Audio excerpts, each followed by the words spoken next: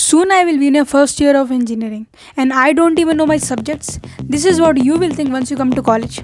But by the end of this video, you will be clear with your subjects which you need in first year of engineering. Let's start the video.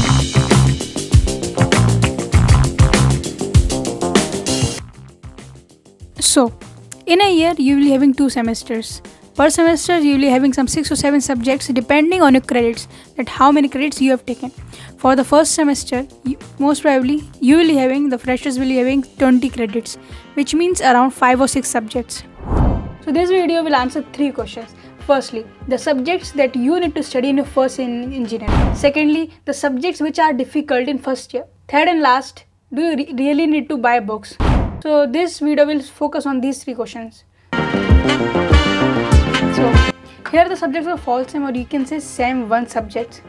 So basically first you will be having calculus for engineers, which is a math subject. Secondly, chemistry and environmental study, which is a chemistry subject. Third, fundamentals of electronics and electrical engineering. It is an easy subject where you will be having different concepts related to electrical electrical concepts. Okay. Fourthly, you will be problem solving using Python. Basically, you will be having one programming language in your first year in engineering. Next, the English, which is also a basic subject you will be getting in your first sem. Then fundamentals of aptitude. It is nothing but the logical and reasoning questions which you will be getting in these subjects. Okay. Now let's talk about winter sem, the subjects that you need in winter sem. So in winter sem, the subjects you need are application of differential and difference equation. Again, this is a subject which is purely a math subject. Secondly, a modern physics. It might happen once you come to college, maybe your friends might have got in second sem chemistry and you might have got physics. So it depends. If someone got chemistry in first sem, they'll get modern physics in second sem, or vice versa. Third subject is digital logic design, which is also an easy subject. It's, you can say, kind of part 2 of subject that you studied in your first sem, which is fundamentals of electronics and electrical engineering. This is digital logic design. Next, for first sem, we know we were having Python. From second sem, you will be having object oriented programming, which is nothing but Java. So from second sem, college will start teaching you Java, and from second sem, Java will continue till your 4th year. Again, we have one English subject that is also a part 2, or you can say one advanced level of English subject which you have studied in first sem. Then again you have arithmetic problem solving, again, which is also aptitude subject, which is also an advanced level of the aptitude subject which you studied in first sem. So yeah, these are the subjects which you really need to, which you will be studying in your first sem and second sem. And also it depends on the number of credits. In first sem, you will be having 20 credits which college will allow to you, and in second sem, you will have the right to choose the subject. There are some courses which are mandatory, like subjects like maths, English, aptitude, object-oriented programming. Like in first year, all the subjects, you will be having some curriculum list where you will be having subjects which are mandatory. You have to choose them no matter what. But combining all, you will be having 20 credits. You can maximum take 27 credits. So you can also take some other subject. I'll say just try to take more credits before, so that at the end you don't have much credit left. So it's better if in second sem, if you get the option, if you get the slot also in some other subject, try to take some foreign language or something, so that you can complete in your second sem. So yeah, this is the scenario about subjects. Next, second question was the subjects which are difficult. So according to me, subjects which are difficult for your first sem are this: calculus for engineers. It's a math subject. Yes, it is difficult.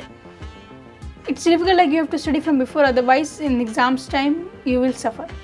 But in first sem, the 2 subjects that I'll say that are little difficult are calculus for engineers and then ECE.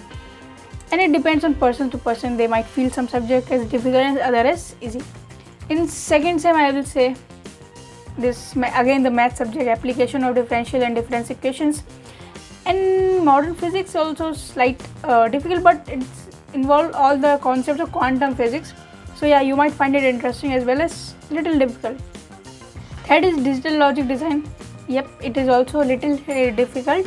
So you have to study this subject about Java and all. This is a programming language. You have to learn it from basics and all. They will teach it, they will complete your syllabus, but you also have to study from YouTube or somewhere so that you can learn this language.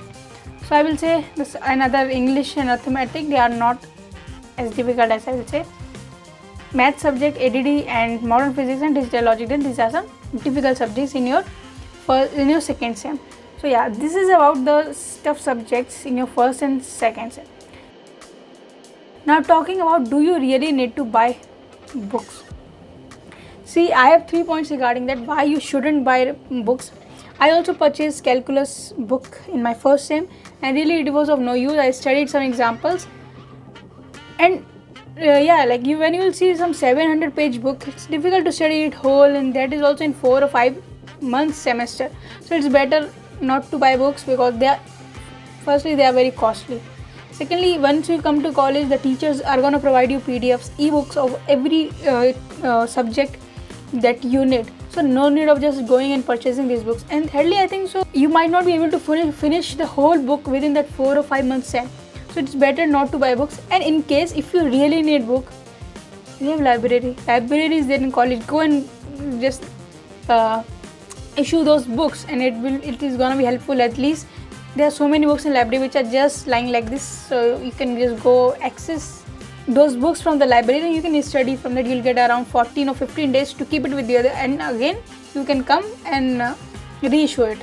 So this is all about the subjects, the difficult subjects and the books. Do you really need to buy books? And yeah, if you need lectures of these subjects, like YouTube lectures of some people teaching in YouTube, just write down in comment. I will just link those channels in description so that you can study those subjects.